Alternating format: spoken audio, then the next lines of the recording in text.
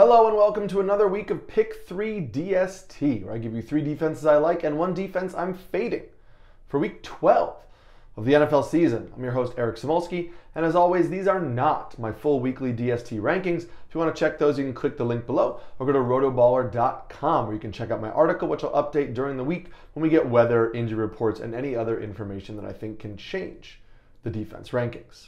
We're going to start with the defense I'm fading for this week, and it's the Denver Broncos. Consensus has them at 3rd, and I have them down at 14th. I know you see that Sam Darnold is playing against them, and you get excited, and I do too. But you really need to check out the way Denver has been playing of late. They're the 25th ranked fantasy defense over the last 6 weeks, averaging just 4.2 points a game over that span. So they're a pretty solid real-life defense, but that success has not been translating over to fantasy. And part of that is they're 15th in sacks, they're 16th in pressure rate, they're 20th in tackles for a loss, and they're 25th in turnover rate. So they're a stingy defense, but they're not really getting a lot of turnovers or sacks, and that's not really leading to fantasy points. They're very run-heavy too, so they grind out these slow games. So yes, I do normally want to attack Sam Darnold, but I just don't love this matchup enough to put them in my top 10. My sleeper defense of the week is the Pittsburgh Steelers. Consensus has them at 13th, and I have them up at 7th. I don't have a lot of stats to back this one up, except to say the Colts gave up the 3rd most fantasy points to opposing defenses. We've seen again with Matt Ryan under center, he's a bit of a statue. He's going to throw short passes, and they're going to rely a lot on the run. But this Pittsburgh defense is totally different with TJ Watt back, and now Minkah Fitzpatrick is another week removed from his appendectomy, which will make him a little bit closer to normal. So I just think that this is a Steelers defense that's kind of hitting their stride a little bit and getting fully healthy. And it's a Colts offense that just really doesn't inspire a whole lot of confidence. So I think the Steelers are pretty surefire top 10 play for me this week. My solid defense for the week is the Philadelphia Eagles. Consensus has them down at 9th, but I have them up at 4th. And I'm a little bit surprised that people are jumping off the Eagles bandwagon after just a couple weeks ago, my Reddit stream was filled with Eagles rest of season, lock it in. Eagles rest of season, lock it in. And that's the way that this fantasy defense game changes. But I still think that the Eagles are a defense that we can play pretty comfortably this week.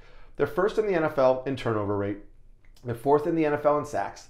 They're 6th in the NFL at the rate at which opponents' drives end in a score. And they're 11th in the NFL in tackles for a loss. So it's still a really solid defense. Plus, Linval Joseph and Ndamukong Suh actually played pretty well last week. I know they weren't on the field for a ton of snaps, more than we initially thought, but when they were on the field, the Colts ran for under 3 yards a carry. So they're going to get on the field even more now. They have another week of practice. That's going to make it a little tougher for Aaron Jones and A.J. Dillon on the ground. And the Eagles allow just 4.7 yards per pass attempt in the air. So I cannot see Aaron Rodgers picking this defense apart through the air.